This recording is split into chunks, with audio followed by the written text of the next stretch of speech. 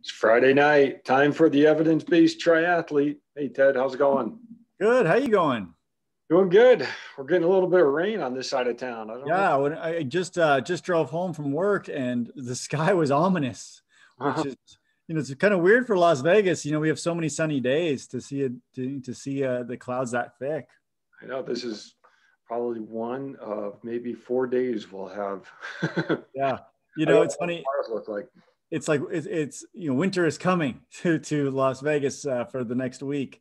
I was like, man, I'm pretty much ready for a break, a training break, and I'm like, this might be a really good week just to drop back the training load significantly, just because the weather is going to be bad. It's really hard to take a break when it's like 70 degrees and Oh, sunny. And on Sunday, last Sunday, I was going to do a 3-hour bike ride, and I got to the bottom of Mount Potosi, and I was like, the weather was perfect. It was like 68 degrees, not a lick of wind. I'm like, I got to go to the top. yeah, nice.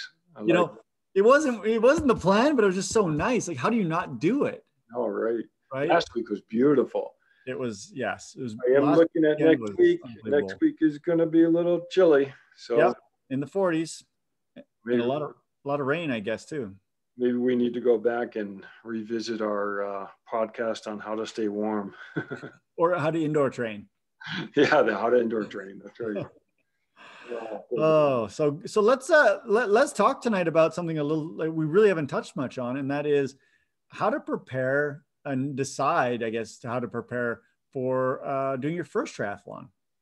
Yeah, I'll tell you, we have a lot of new people who came on in 2020 looking to do their first triathlon, and they weren't able to do it because of COVID-19. And so all those folks are still continuing. And we've actually gotten some new round of people joining our Facebook page and looking at our Tri Club who are looking to do their first race as well. So this is timely to talk about. Yeah, I think that especially with the bike boom that happened and the running boom that happened. I was actually thinking about it.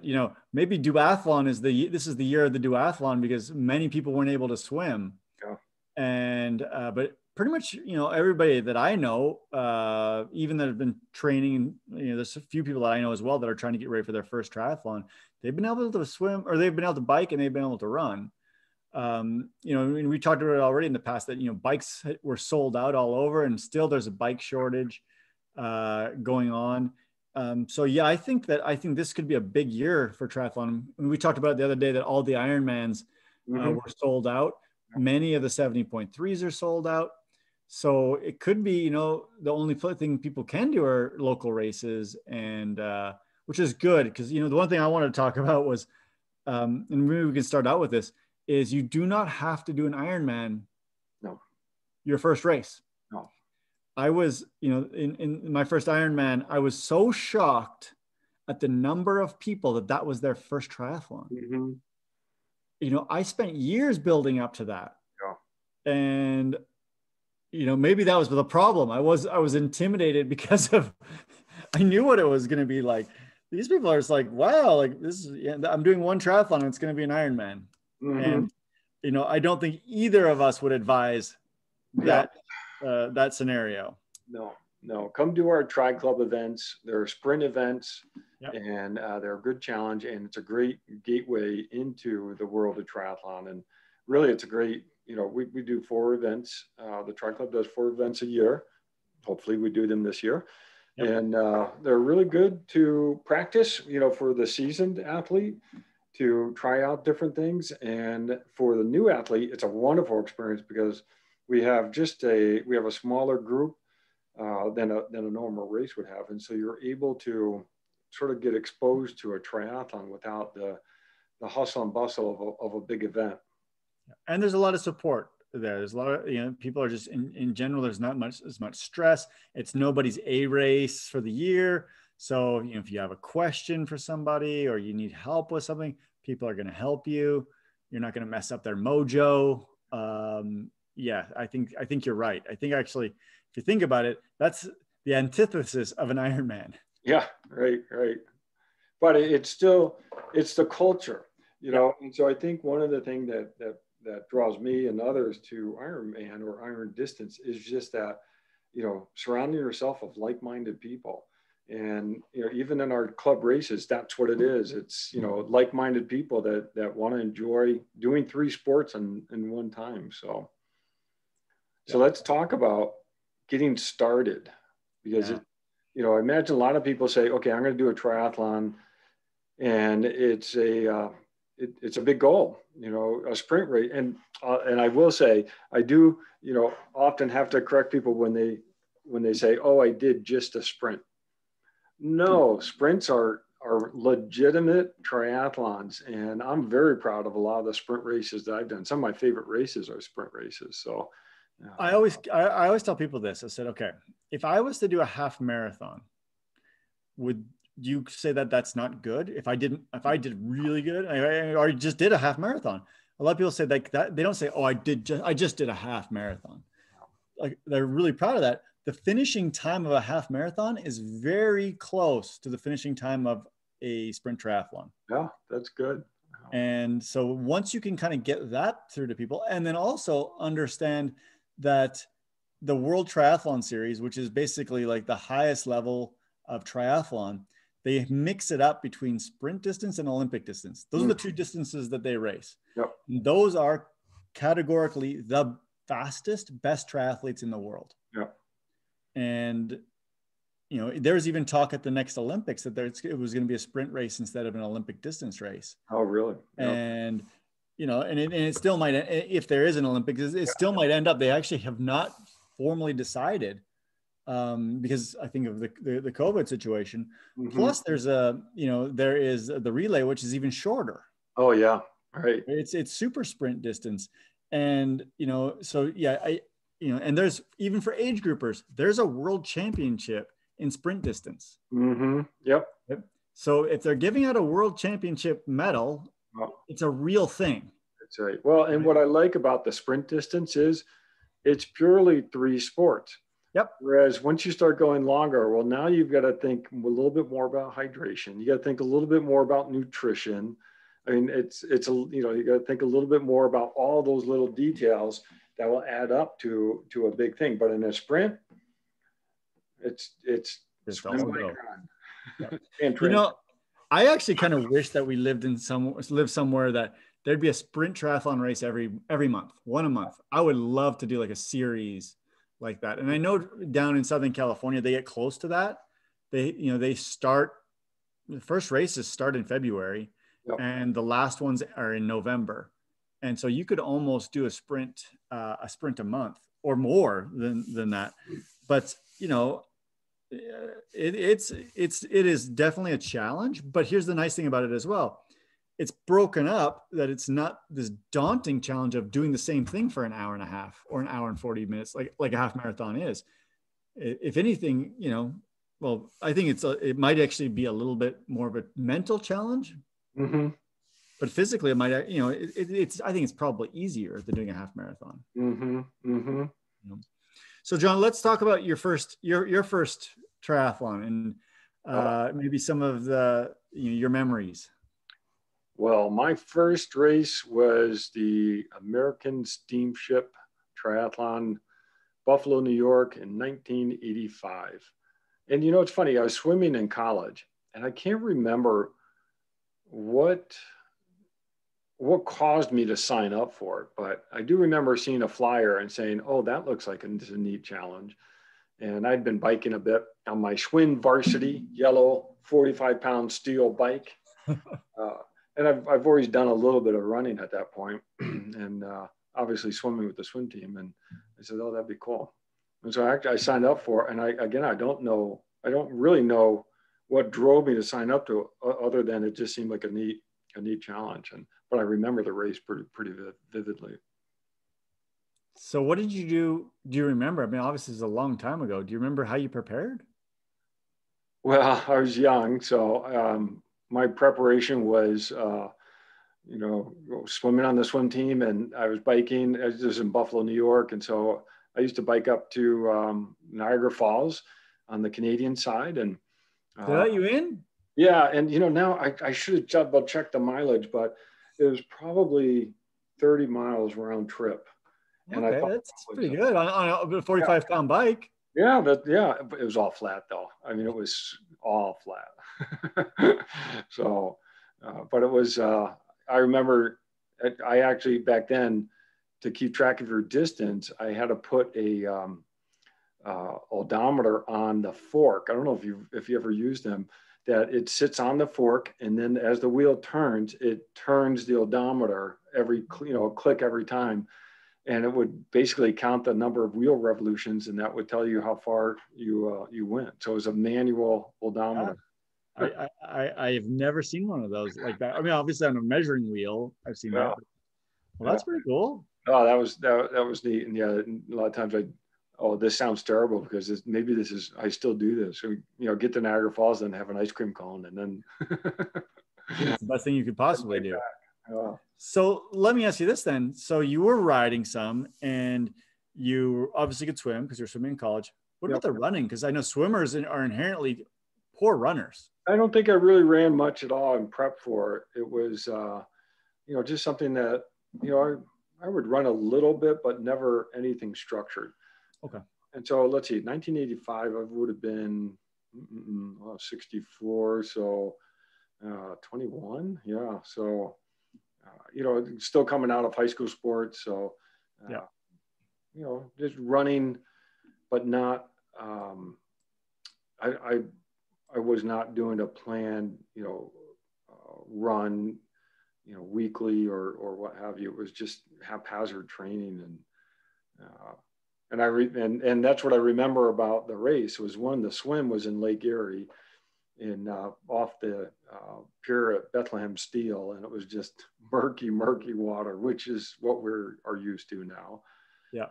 And it was cold and no wetsuit, but got it done. And remember getting on the bike ride and just loving the bike ride. I was just having a ball. It was just so much fun, just racing with all these other people. And then I got to the run, and I remember that run. Boy, my legs were just jello. I just couldn't really even get into the groove of running, but I was just still loving it. I was just like, this is such a neat experience. I don't know. It was just a funny thing. Wasn't like it was painful, but it was, I just remember how hard it was to run. And then I finished and, got the results probably a month later because everything Yeah. out. And then I just remember poring over the results and thinking, how can I go faster? How do I, where can I pick up this time? And The analytical mind started working. Totally. It was just, yeah, I was loving, you had your swim split, you had your transition split, you had your bike split, you had next transition, and then your run split. And I was just pouring over it and just loving it. And, I was just thinking, how can I go faster? And, that was back in the 80s. There wasn't a lot of information out there on it at that point, but I knew it. It's interesting you mentioned that because I think that the sport of triathlon, really the analytical person, yeah. Like if you're an analytical person, it's the perfect sport for you because there's literally endless analysis that can be done. And, you're probably like me, like I go down rabbit holes of analysis sometimes still.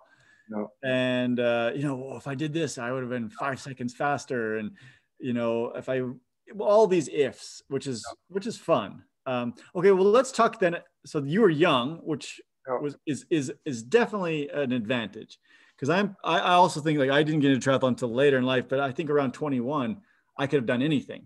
That's right. Right. Mm-hmm. And for sure, like if I didn't even know triathlon existed when I was 21, but I think if someone would said, hey, there's a triathlon, you want to go do it? Yeah, I could. Yeah. Because I was running back then. Right. And I did ride my bike to college a lot. Mm-hmm. And I knew how to swim. I wasn't very good, but I knew how. So I think I would have really liked that back then too. But I was late into the triathlon game, and your second incarnation, you were late into the triathlon game as well, right? So you were 40 when you kind of we came back. We took basically a 14-year taper. We had the two boys, and that was our life, was really, pouring into to family life. And I took a step back from training, and, And leading up until then, I trained pretty hard, and I pretty much overtrained, and I needed a big break after a 14-year break.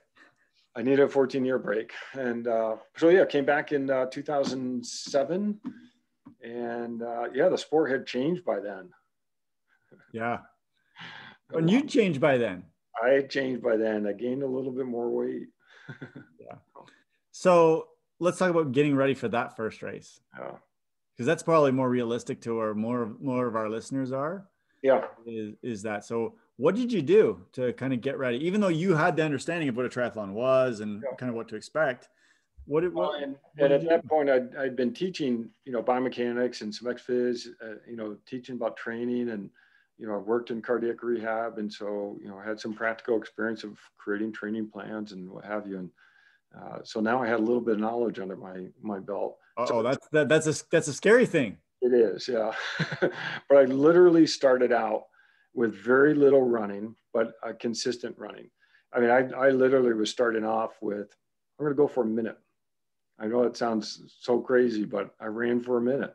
I did the and same I go thing. for 2 minutes, and then I work up to 10 minutes on running. I mean, I really, really took it slow getting in, and really, because I was 216 pounds at that point, and so a little bit more pounding, and so yeah, no, but it really took it slow on the run. I started getting back on the bike and just trying to bike consistently. And then swimming was probably the easiest to get back into, and I'd get in and really I started off swimming again, really just doing 500 yards at a time. And I know a lot of people are probably shaking their heads and saying that's not a lot, but it was a lot for me, again, coming back to it, because the last thing I wanted to do was get over ambitious and then all of a sudden have an injury and work backwards. So really just taking my time getting into it. So then with that knowledge, what advice would you give somebody that this is going to be their first? Like, what do you think is like a cornerstone piece of advice? Train consistently. And I know we did a podcast specifically on that. And I think that is the foundation. Trains today so you can train again tomorrow. Don't train today in a way that you have to take tomorrow off. There are times for that, but yeah, for sure. Especially your first race, boy, consistent training, regular training, that is probably the best way to prep for your first race. I couldn't agree more. I think one of the pieces of advice that I've given many people is, okay, your first triathlon, train consistently, do each thing twice a week to start. Mm-hmm. So swim one day, bike one day, run one day. Swim one day, bike one day, run one day, take a day off. And that's all that's literally all you have to do. And if you can only swim 500, because that's kind of where you fall apart, you do 500. If you can run a mile, you run a mile, and do it twice a week and slowly progress. Right now in my career as a triathlete, I'm still slowly trying to progress. Mm-hmm. There's no big leaps. Yep. You mentioned it, like you didn't want to take a big leap and get injured. That's the key is these slow progressions. Mm-hmm. And eventually you're going to get to a point where it's like, I've increased these enough, and now I can add that 7th workout of the week. Still have a day off, but okay, on the day I swim, maybe I'm going to run afterwards. Yeah. And I think that a lot of new people to the sport get overzealous and try and do too much, or on the other side, don't do nearly enough. Mm-hmm. Right? Very few people. Maybe it's a human nature thing. Don't see that slow build. Yeah. It's kind of like, when you were a kid and your parents, at least my parents told me this, I'm sure yours did too, similar generation, where they, save a little bit of money, save a little bit. And you start, a couple dollars a day, that's all it takes. And eventually you're going to have, you'll have some money in the savings account. It's the same with fitness. Mm-hmm. It's the long game.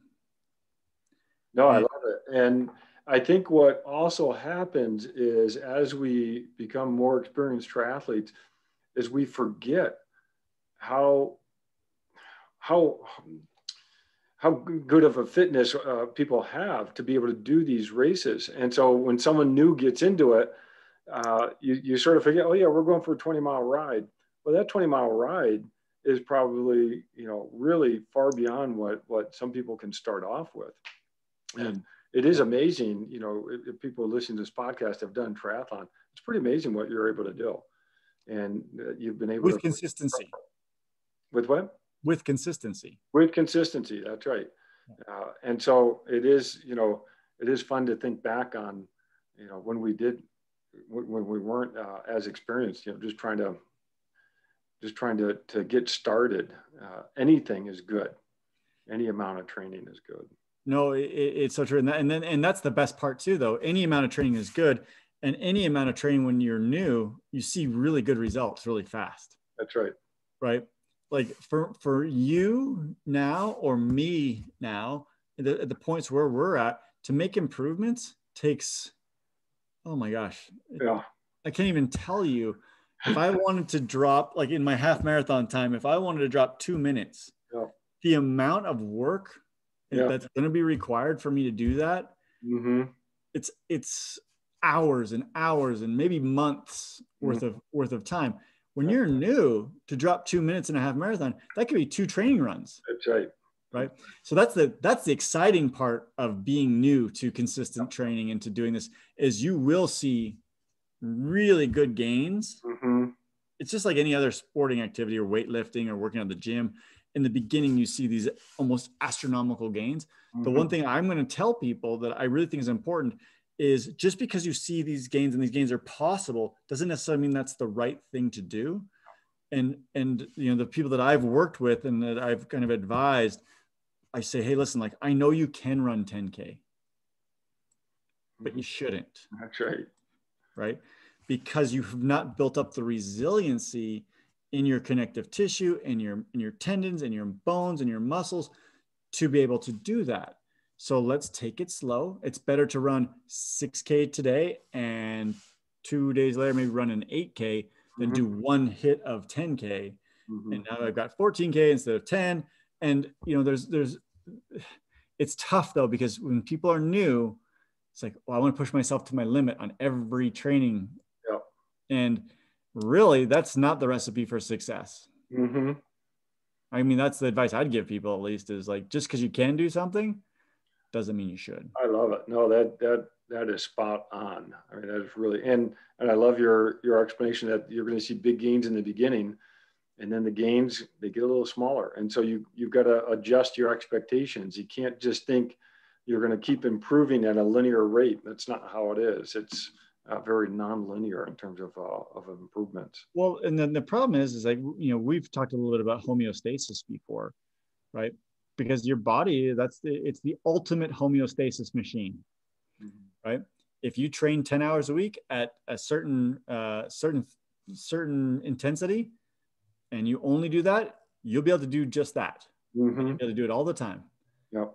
But to ultimately make improvements, you're going to have to shock the system. You got to do something different. And that is, in the triathlon world, that's either increasing intensity or increasing volume. Really, those are the only two kind of levers we have. You have to make changes. And the key is to not make those changes too quickly, or you break the levers. Yeah. No, that's right. And we've talked about Hans Selye's stress adaptation model, which was never built. That model was never meant for humans. It just happens to work out that way. Yeah.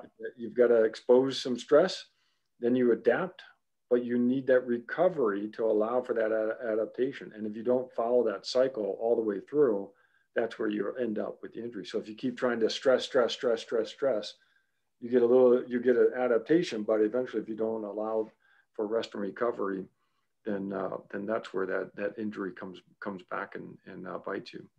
So John, let's change gears a little bit, and let's talk about, some of the fears that people have, and some of the reasons that they would maybe say, I can't do a triathlon.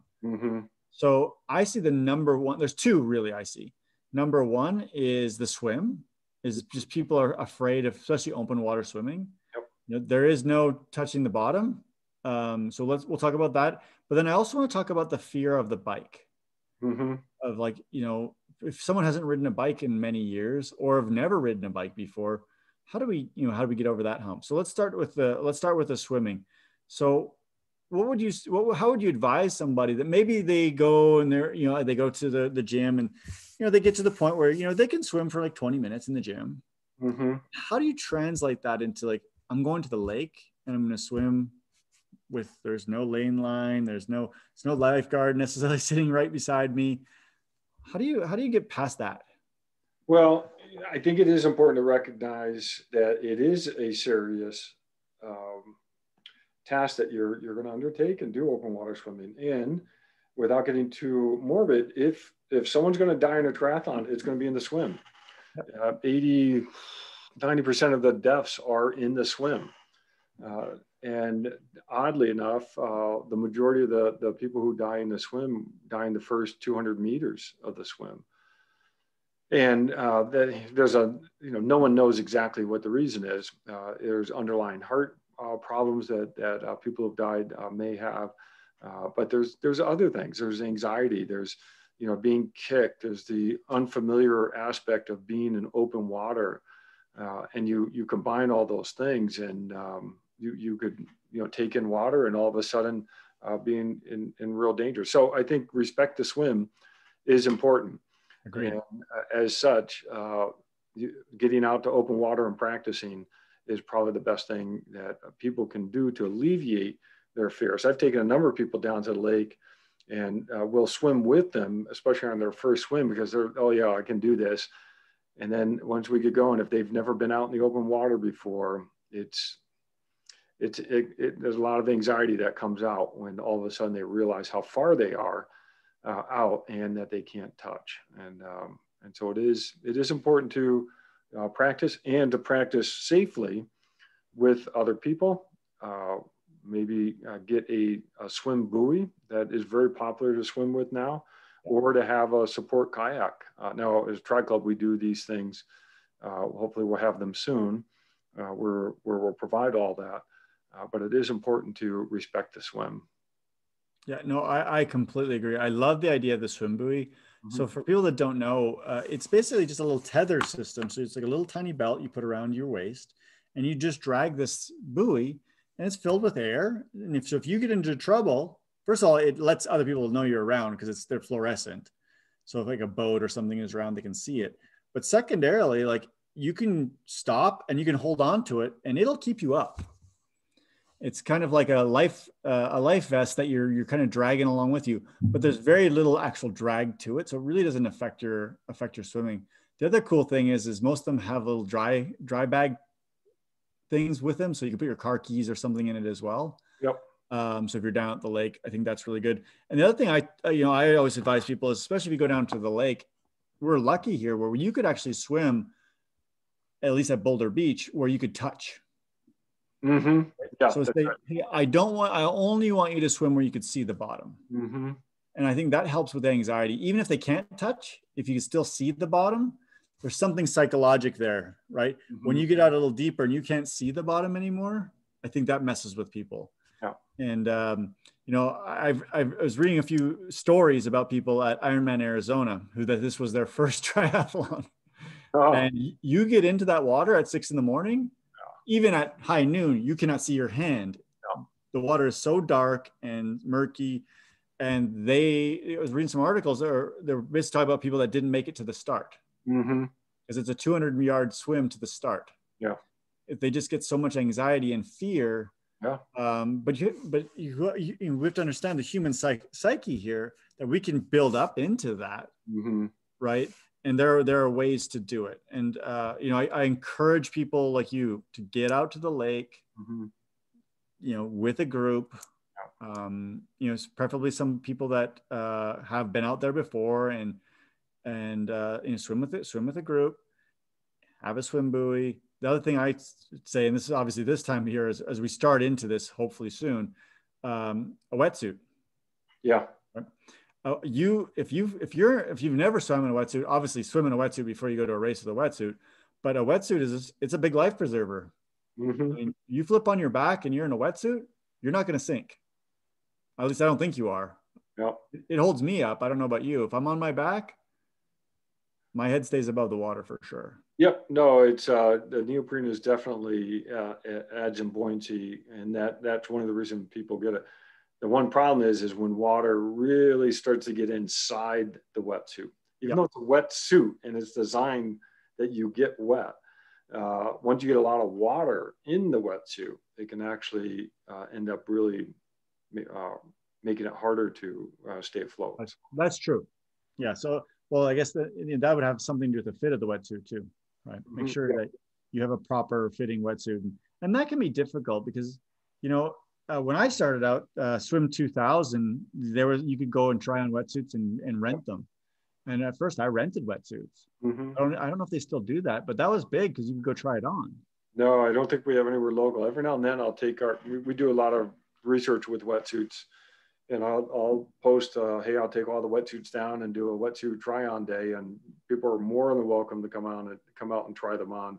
Yeah, because you do have to see which wetsuit model fits you, what wetsuit size. All these manufacturers have several. So it's not just small, medium, large, extra large. Small, tall, small, short. Yeah, all over the place. And trying to figuring out which one is best for you it's not easy, especially if it's not easy if you can't put it on and try it. So watch for when we say if you're looking for wetsuit, watch for a post where we'll take a whole bunch down, or buy from a company that takes the wetsuit back. So yeah, so there are several companies out there that you can buy them online, and you can swim in them for like 30 days and send them back if it doesn't work for you.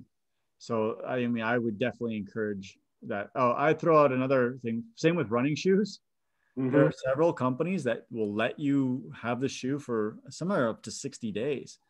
And if it doesn't work, you can send it back. Yep. And I think that's a good thing. So, okay, I think we did a pretty good job of talking about that. So let's talk about the bike. Let me have one more. Yep. Get good goggles. Yes. And don't be afraid to change your goggles out. You should be able to see, and they should not leak. Yes. So, and if your goggles leak, you've got the wrong pair.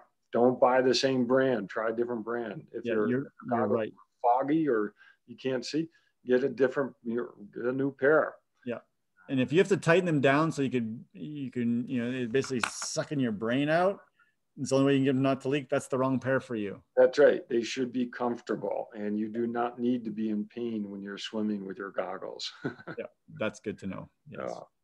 One other thing is swimming at the lake. It's best practice to wear a swim cap. Yep. That's colorful. So even if you're in the swim area, having something that is colorful is a good idea because there are boats and jet skis and stuff like that. So, well, okay. I actually wrote that one down too. Boy, hopefully we get past the swim here. I wrote down cap as well because you do need to get used to swimming in a cap. Yeah. And so if you go to a race and it's the first time that you're going to put a cap on, you're going to feel very awkward because the water does flow over your goggles differently. Yep. And can actually flow over your face differently. So then your breathing ends up being a little bit different. So practice being in your cap as well. Yeah. Okay. Let's talk about the bike. Okay. Because, John, I think that once again, our generation, we grew up riding bikes. Yeah. Like it was I don't know a kid that I grew up with that didn't know how to ride a bike. Mm-hmm. We had a little bike gang around the neighborhood, but today there's a lot of kids that don't ride bikes, and then that's now translating into a lot of teenagers that don't ride bikes. So, if you were to ask, for example, your class at the university, how many of you actually could go and ride a 10-speed? I'm not saying a beach cruiser. I'm saying, can you go and actually get on a 10-speed and ride it? I'm going to say there would be a significant percentage that would be very scared to actually get on the bike. Mm-hmm. And so, I never really truly understood that because I grew up riding bikes and it was just, you just get on the bike and go. But I've seen at a lot of these entry-level triathlons, people just very nervous being on a bike. Mm-hmm. And I think that we're going to see more of this, unfortunately, because of the indoor training. Yeah. Right. So everybody and their mom has a Peloton or now, right? Well, there's no skill on a Peloton, right? It's like, or they've done spin class. Like I have lots of friends that they go to spin class all the time. And now they do spin classes at home with their Pelotons. That doesn't mean you can ride a bike. Yep. You know, and definitely you probably can't ride a bike when your hands are really cold and you're wet and, you know, there's other people around you.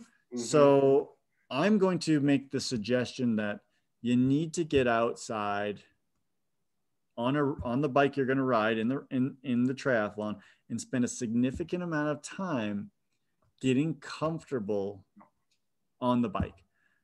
You know, so you can change the gears, you know how to change the gears, you know how to brake, you know how to balance, you know how to take your foot off the pedal, you know how to do those basic things and you're comfortable with it. You can turn to the left, you can turn to the right.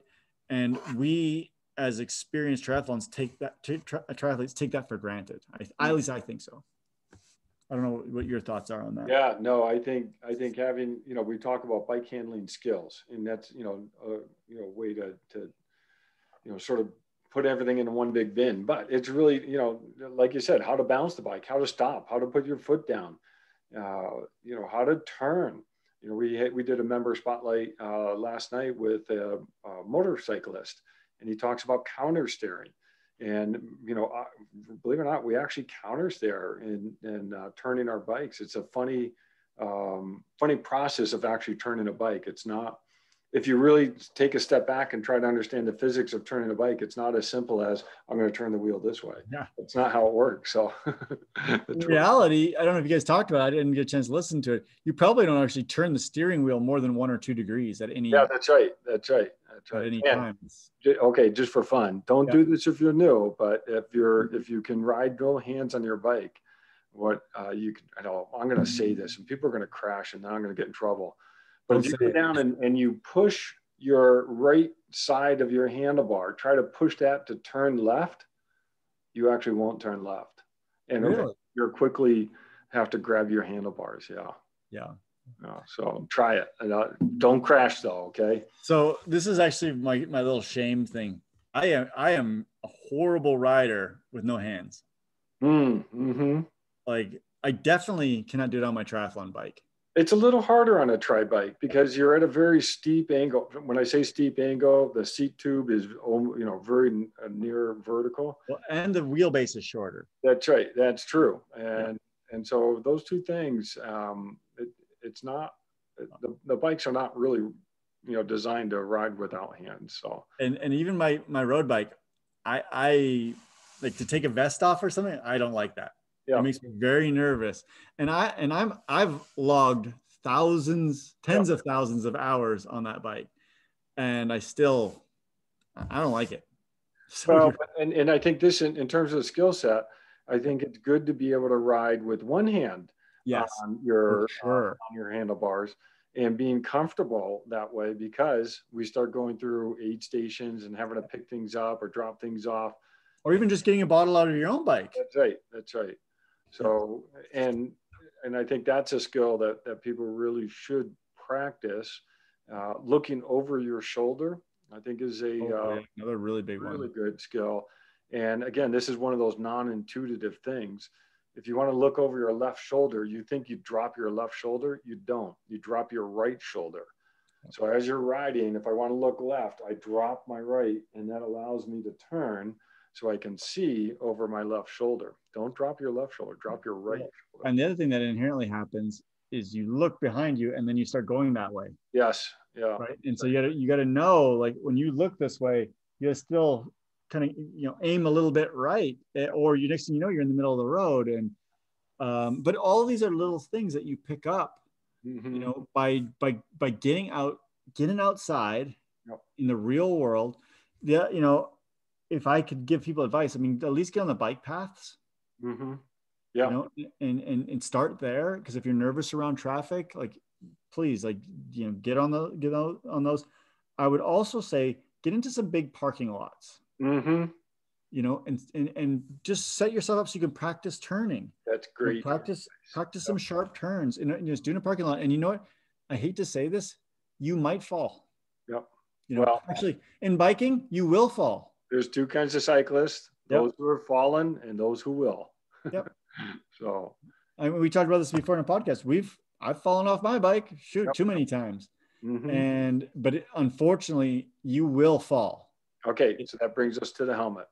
Yep. You got to have a helmet. You got to wear a helmet. Now, I don't think anyone's really resistant to it. Although with the pandemic starting, I did see a lot of old timers get on the bike and they were not wearing helmets. Because back in the 80s, we didn't wear helmets when we went training. So, yeah, I'm going to be the helmet salesperson. I have crashed, like seriously crashed twice. mm-hmm. Both times, the helmet absolutely made a difference. Yep. Mm. And I can remember smacking my head both times, and Mm-hmm. both times thinking, "Wow, like I'm okay." Like I was a Interesting. little shaken up, Yep. but if my head would have hit what my helmet hit, Yep. I would have been in some serious peril. And you know, I don't know. Obviously, we haven't talked much about it, but you know, one of my areas of expertise is teaching about concussion and management of concussion. And you know, one of the things we talk about in a lot of sports is that, you know, helmets don't really make much difference in concussion, but we're not talking about 35 miles an hour or 30 miles an hour hitting the ground. And I'm telling you, I've broken a helmet by hitting my head on the ground, and I was not concussed. Wow. And then I'm going to add to this. We talked about the helmet safety before, but don't cheap out on a helmet. Like buy a good quality helmet. And you know, and all it takes literally is one time you hitting your head on the ground really hard, so hard that you break your helmet, that you're going to thank yourself that you paid more for your helmet and you bought a quality helmet. That's a wonderful point. And inspect your helmet, because actually I have to replace mine because the back part of this system snapped. Yep. So yep. At that point, it's no good. It absolutely, it's not going to protect you nearly to the extent it was designed to. And then make sure your strap is correctly set up. Yep. So I always get a little bothered when they have this part of the strap hanging down around here. It's like, you should be able to put 2 fingers in between your chin and your strap. Now, if you're a cyclist, then your glasses go over. But during a race, your glasses go under the strap so that you can take off your helmet without losing your glasses.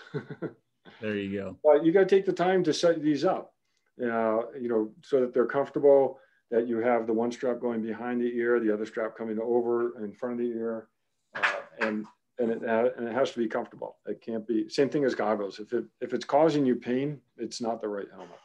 Yep. I could not agree more. And so, yeah, I think that all these points are very valid. And for all of these things, guess what? Y'all that are listening to this, you got a resource, right? Like, you know, you can get onto the Las Vegas Triathlon Club's page and ask questions. Yep. You know, there are very many knowledgeable people. I guarantee you, if I was to have some stranger post, "Hey, I live in the northwest of Las Vegas. I'm having trouble fitting my helmet. Can anybody help me?"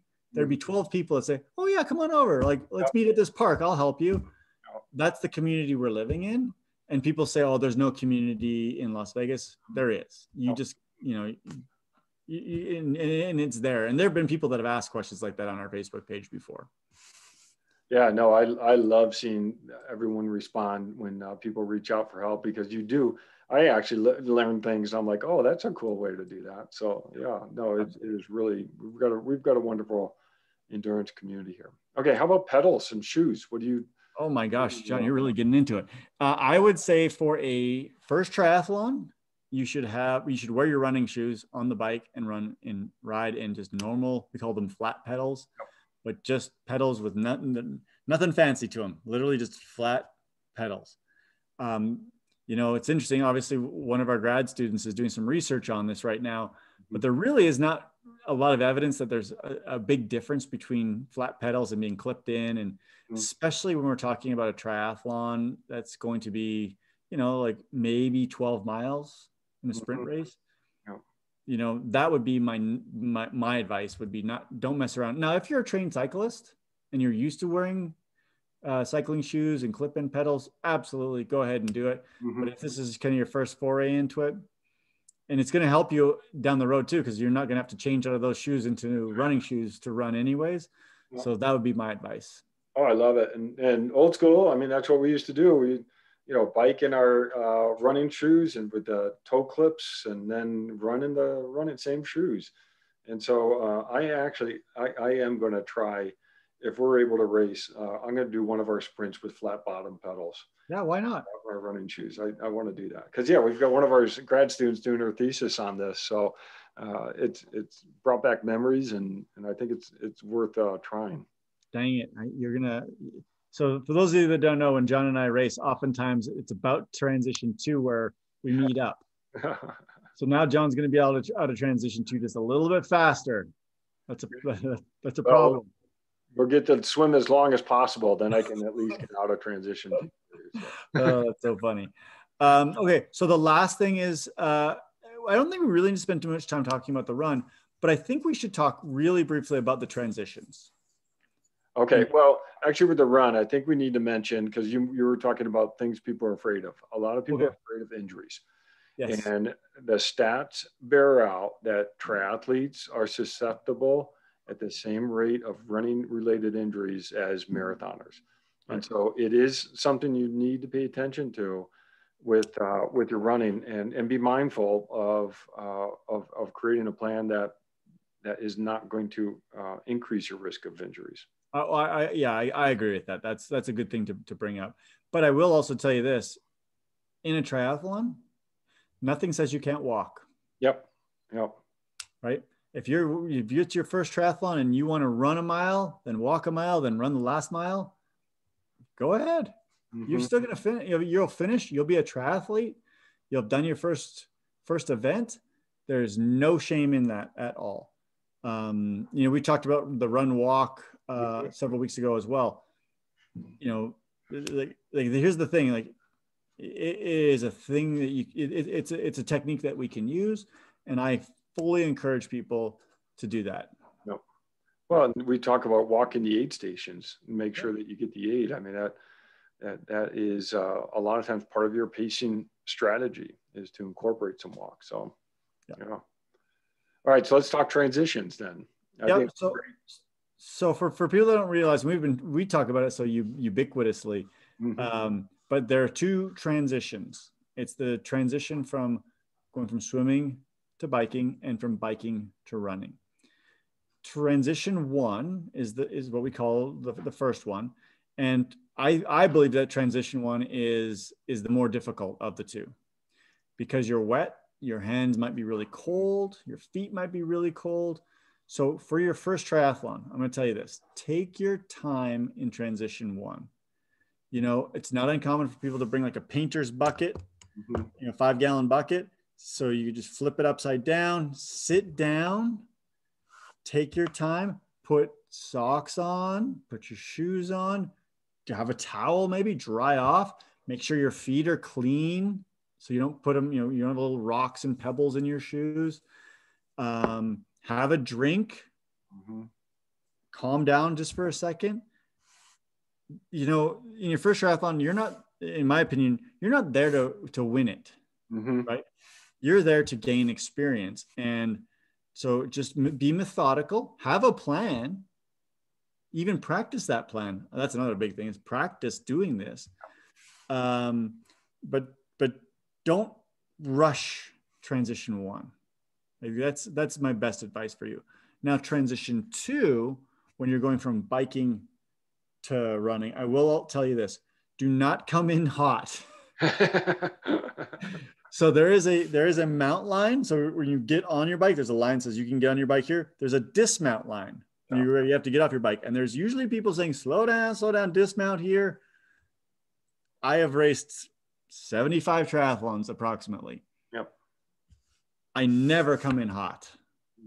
And what I mean by that, I've never missed that line, right? So take your time, like the 2 or 3 seconds you're going to gain by slowing down and getting off the bike in control will save you a lot of embarrassment. I can't tell you how many people I've seen crash going into transition 2 and fall over and, uh, just all sorts of problems, skidding, with the brakes. And so just take it easy coming into that. But other than that, in transition 2, I think that one is the one you can be quick, because you just rack your bike, especially if you have flat pedals, rack your bike. Oh, don't forget to take your helmet off, because we've all seen people running out of the transition zone with their helmet still on. Don't forget that. Grab your run number, put it on if you don't already have it on, and you're gone. It's quick. But it's the transition one, I think, that is the issue. Yeah. Now, I will say, I agree 100% with take your time, be methodical, be deliberate. But my smallest margin of victory was 1/100th of a second. So, but remember, we're not trying to win. We're trying to complete our first triathlon. That's right. So I want to go back to T1, especially local races or whatever race you go to. You need to inspect getting out of the water and where your bike is. And you need to know whether or not you might leave footwear on the exit.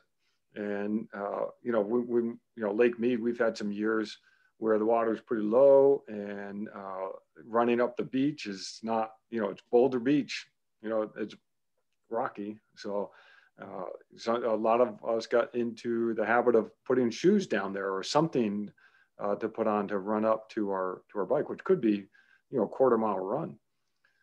And so you want to look at that. You want to know the rules of transition in terms of once you take your bike off the rack, your helmet should be on. So get your helmet on before you take your bike off the rack, and keep your helmet on until you rack your bike. Races are all a little bit different, but that's a general way to do it. For T1, know how to get out of your wetsuit and practice that ahead of time. If you haven't done a lot of swimming in the wetsuit, this is really critical to make sure you know how your zipper works and how to undo the wetsuit in order to get out of it, to be able to get ready for the bike. Yeah. But yeah, I agree with you. Don't come into the T2 fast. You're not going to be saving yourself much, and that is where you can see some accidents for sure.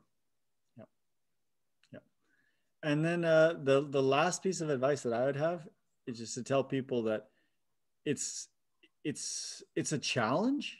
Doing your first triathlon is a challenge, but it is doable. And I'm going to say it's doable for 95% of the people out there. Mm-hmm. There are some people that, with medical conditions and, maybe they just can't do it. But I've seen some people that you look at on the street and like, oh my gosh, there's no way they could do a triathlon. They did it. Yep. Right. I can still remember, it was the first year we went to St. George to the 70.3, and we're on the bus. It was, 5 o'clock in the morning heading out to Sand Hollow. There's a guy sitting across from me, 430 pounds. And he was doing his first 70.3, and he'd done multiple sprints, multiple Olympic races. He'd already lost 150 pounds. Mm-hmm. He had a special made bike for himself, and and triathlon was changing his life. And I still, the conversation with him is just, this is like 8 years ago now. It's still, I still think about this. And and he said to me, he's like, listen, like, if I can do it, anybody can. And I'm trying to inspire others. And it's true. Was he the fastest? No, but he was completing these races. Yep. And that's the beauty of triathlon, if you ask me, is it's all shapes and sizes out there. And I gotta, there are a few judgmental people, but in general, people don't judge. Yep. We're all out there in Lycra and, goofy sunglasses and goofy looking bikes. Look at that crazy bike you got on your wall. And, it is what it is. We're all doing it for our own reasons. And I wholeheartedly believe that given the right preparation and the right advice, anyone can do it. No, I agree. And it is, a huge accomplishment to do a triathlon, because it is combining three sports. Yeah. But I have to back up just for a second, because actually I'm seeing a comment on our Facebook page and we missed a really critical thing to talk about for T2, and that's your bike shoes and run shoes. But I was assuming they were on the same shoes. Okay, so I first agree. If you're in your first race, you're biking in your run shoes, and so then it's easy. But if you're biking in bike shoes, you do need to be careful if you're trying to run in your bike shoes, because it's plastic. You should practice that. Yeah, and you do need to be careful, and you got to, and even in T1, you've got to. Now, some people progress to keeping their shoes clipped in and then trying to get their feet in the shoes while they're pedaling. I wholeheartedly disagree with that, especially down at Boulder Beach, because your first part of the segment is uphill, and you're just trying to keep your balance at first, and it's going to be really hard to try to get your feet in your shoes if your shoes are on your pedal. And so that is something for elite age groupers. And I still don't. In T1, I always put my shoes on, and then I go to the mountain line. I know there's a lot of people who go the other route, but I don't risk it. Yeah. For me, I risk it if the profile is right. Yeah. So if I'm talking specifically about Boulder Beach. Yeah, I would never do it there. No, because it's not the right course for. But at Sand Hollow, I would, because it's a downhill. Downhill. And you can't go that fast in the beginning anyways. So that's good. And then getting off, again, something as you get more experience, you can get your feet out of the shoes and then just have your feet on top of the shoes and leave the shoes clipped in if you've got clipped pedals. We'll do a video of a flying dismount. I think that'd be good, because that is a little bit more advanced. I would not be talking with a new triathlete about doing something like that. No. But I would be talking with, if they are wearing bike shoes of any type, get off the bike and you're more walking rather than running. Yeah, it's a quick walk. Sure. Yeah, great comment. Yeah, so this has been good, and I agree with everything you said, and surround yourself with the right people, because your first race, you don't necessarily need a lot of training detail. You mostly just need to be exposed to getting fit, and surround yourself with the right group of people is really important. And getting out for group swims and group bike rides and even group runs is just okay. So it's COVID-19. We still got to be careful with the group stuff, but it is it is a way to surround yourself with the right people and have the right mindset, and before you know it, you'll be crossing that finish line. Exactly. All right. Well, that was really good. Yeah. What do you got going on this weekend? Well, it's raining right now. I got to check the weather. We are going to do a bike ride tomorrow morning, but got to see what the weather is going to be holding up. Because, I tell you, we're so spoiled. If it rains, I tend not to ride outside because it's only going to rain for a day or two, and then. So I actually, it's interesting. I make it a point to ride in the rain because I've had to race in the rain. Yeah. And if you never ride in the rain, it is not a good. It's not comfortable, but I do not make it a point to ride in the rain when it's 40 degrees outside. Yeah, that's. So I save that for the summer, for the monsoons, and it's a warm weather rain that I like to do. So that actually sounds like fun. Yes, I enjoy it. Like in this middle of the summer, we get a thunderstorm come through and it's raining, and get out, go for a ride, and steam's coming up off the. Off the pavement. I like that for sure. I love it. You got anything going on this weekend? No, not too much this weekend. I'm going to try and take it easy. Typical tomorrow, swim, run, Sunday, go for a bike ride. I'm looking at maybe going out to Indian Springs or something for my bike ride. If, depending on the wind, if not, I'll be Zwifting, riding indoors, and just trying to keep a little bit mellow right now. I started to map out my season, and my fall is ridiculous. And I've got 3 world championships and a full Ironman between August and October. Oh, goodness. And so I told myself, you know what, Ted, you need to back it off a little bit right now, and because it's going to get crazy. So, Yeah. well, Yeah. hopefully, I'm knocking on woods, it gets crazy.